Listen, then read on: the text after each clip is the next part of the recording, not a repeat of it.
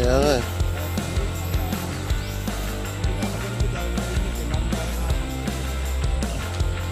Hi guys! What's up mga kagulay? Papunta ako ngayon sa Tagaytay upang puntahan yung farm ni Tito Riley Baluyot, na kung saan nag-hydroponics siya. So gumagamit siya ng NFT nutrient film technique para sa commercial hydroponics. Isa sa pinakamalaking hydroponics dito sa Tagaytay. Puntahan natin ngayon. Okay, bakit na po tayo ngayon sa Tagaytay? Dadaan tayo sa NLEX, sa SLEX pala, SLEX, and then Eton, and then diretso tayo akyat Tagaytay. Okay, mamaya na, dadrive muna ako. Bye bye.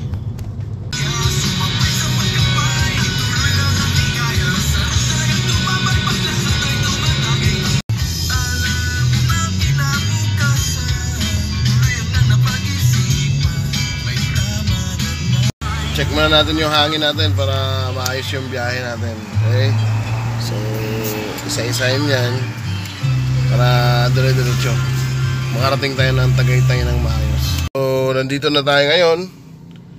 Papasok na tayo sa farm ni Riley. Okay? So, wait lang. May truck kasi. Paano ba to? Yo! Dito na ako ngayon.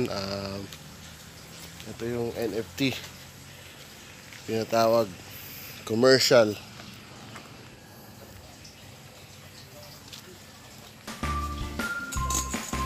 Lola view and the lettuce. Dito nang gagaling yung tubig niya. May isda. Ayan. Lola view and the lettuce.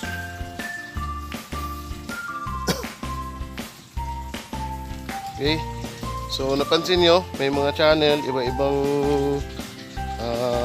halaman, pero parehas lang sila lettuce. Ayun, Lulubionda.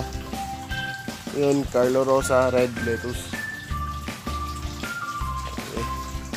So dito nang gagaling yung tubig.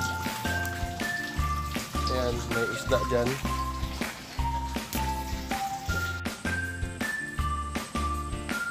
So 1 week na lang i-harvest na to. Ayan. Diba? Ang ganda. So yummy. Very nice. Meron dyang net para hindi nasusunog.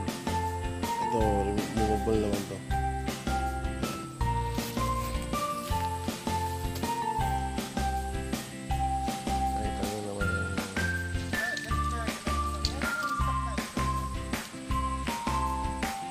Ito nga yung straw sa lettuce.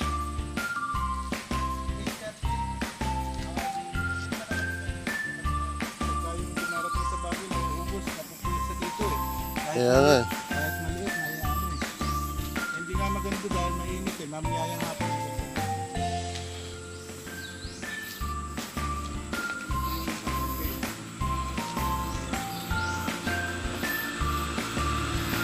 Gagawin ko dito ng growing channel eh. Kaya lang slope eh. Gagawin ko tapos lalagyan ko elbow pa ganun. Mas maganda pag, ganun. Hagdan. Oo. Di ba? Oo. Kaya lang, doon ko ilalagay yung tangke. Ganda ng tubo ng cucumber. Anong melon? Yan, kilo.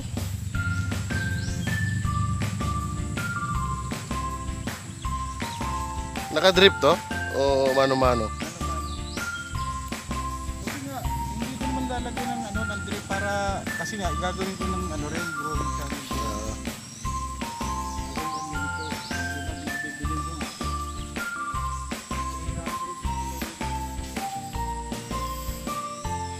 Melon pala to. Kaso kinakain ng hayop eh, kinasugot eh.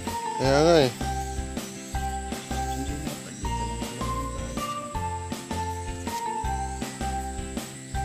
Buti hindi nag-ano yung roots. Kasi pag uminit to, Yung roots naman yung magsasuffer. Hindi na. Kasi malamig dito eh.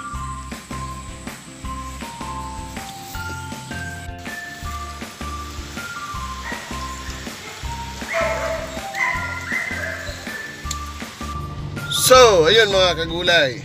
Sana marami kayong natutunan sa araw na to. Magkita-kita tayo ulit. Paalam!